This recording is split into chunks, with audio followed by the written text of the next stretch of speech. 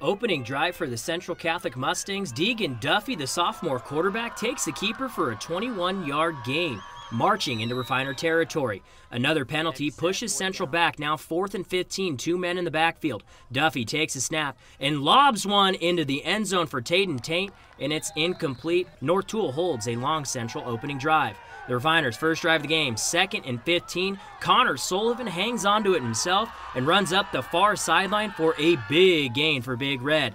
Later, Sullivan rolls to his right and fires a deep pass into the end zone and connects with the senior John Buckley. Extra point is no good. Toole leads 6-0. Well, it doesn't take long for Central to answer back. Deegan Duffy keeps it himself, takes it up the middle, shakes off a man, and leaps into the end zone. A 2-point conversion is good. Central leads now 8-6. Second quarter, Refiners looking for momentum. Sullivan rolls to his right under pressure, throws it over the middle, and Colin Schmidt, right place, right time, takes it to the house, a big-time pick six.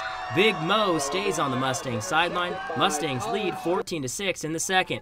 Later in the second, after Toole responds, have a night, Deegan Duffy. Over a 50-yard house call, he keeps it himself. Up the near sideline, Central extends the lead, 22-12.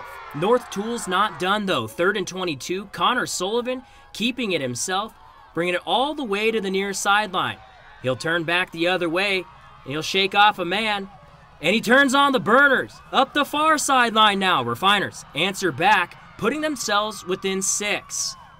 Great Falls Central Catholic will go on to win, and here's a look at the final score.